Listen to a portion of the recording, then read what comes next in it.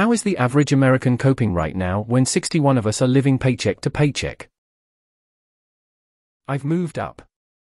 Now I live direct deposit to direct deposit. I wish I was living paycheck to paycheck. I'm living paycheck to 3 days before paycheck. I'm a bankruptcy lawyer and business is definitely up. You see, I've been paycheck to paycheck most of my life. In what you call old poor. I know how to make it on the bare minimum less if needed. I feel for all these new poor that are in for a rude awakening. Things aren't getting better. I don't eat very much and try not to check my bank account. I'm just trying to keep my parents alive and well. There's no retirement for me. I'm their retirement. Holding out hope. One of my friends finally makes that commune we all used to talk about, LOL. Just wait for student loans and child care expenses to hit at the end of the month while interest rates continue to climb. People are not going to be okay for much longer. Paycheck to paycheck is a term that gets used very loosely by a lot of people. Some people will claim that they're paycheck to paycheck because after paying their bills, contributing to their 401k and IRA, adding to their savings account, and paying for all other expenses, they've spent their entire paycheck. If that's the definition, then plenty of wealthy people are paycheck to paycheck. A better definition of paycheck to paycheck would be having negative or near zero net worth, and making no progress toward increasing one's net worth. I feel like we need to define paycheck to paycheck.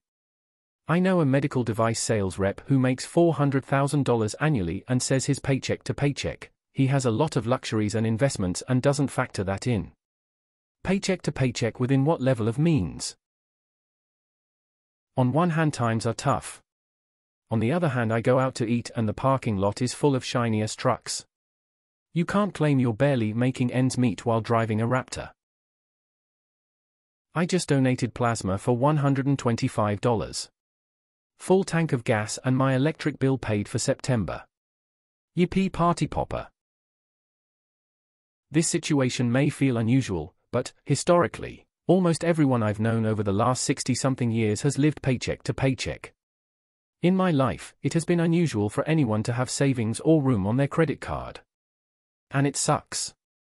It sucks to live that way. That's a bullshit study. 1/3 of people making $250,000 or more say they're living paycheck to paycheck. My mother survived and prospered out of a kind of squalor that makes my current poverty seem like living middle class. I have nowhere the near kind of climb she had. She was born in the back of a car, and endured a childhood of sleeping in parking lots, and living in condemned buildings behind paint factories. If she can make it, so can I. Every single time I ask what does paycheck to paycheck actually mean, I usually get 4 or 5 different answers. So I'm going to say most are fine. It's really hilarious for me that you need to take credit to study in the USA. This country really doesn't want educated people. My budgeting game is getting better and better. My shopping game as well. Buy in bulk wherever you can. If things you get regularly are 2 for 1 buy 10. I've always been poor, so bring it on. Terrible and heating bills are ahead of us. Lentils and rice. Well, pot's a lot more available these days, so they're that. Well, personally, I'm about to pull a 2007's Britney and begin my unhinged mental illness era. Living frugally, waiting for the rest of y'all to come to the conclusion that this is bullshit and we deserve better. I don't want to adult anymore, it's not worth it anymore. I'm in credit card debt because I need to eat and my cats have medical bills, and my power bill is over $200 because the summer heat is 110 constantly.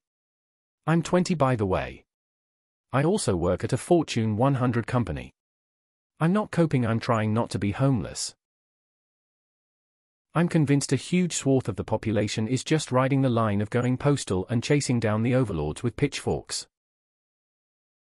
By voting against their best interests out of tribalism. First time? Us old poor are used to this. Got a third job.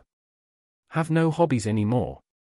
I sleep on average 4-5 hours a day split between 2 naps. Health spiraling downward. It sucks, man, I'm just tired. Alcohol. I have no idea. I have 0 chance of owning a home. I have 100 chance of paying more in rent next year. I want to say I'm hoping for a reset, but I'll probably be literally destitute if that happens and coming out the other side. As far off of owning a home. Lower interest rates would be great, but then the prices will go up and I'm still right here. The average living standard in America is still way better than most of the world population. I'm in a constant state of stress. Pirating, booze, and spice. Ara black flag # skull and crossbones hash. I've decided to focus my time and energy on Starfield now, it's far less sad in there.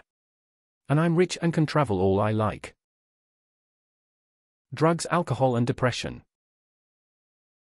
The good thing about a long-term lock-in is that you know what you have to pay. No surprise.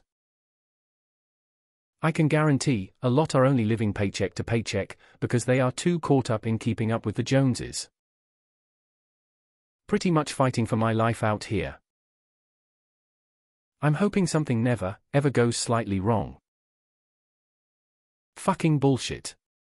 Last year I worked 2 full-time jobs and made great money.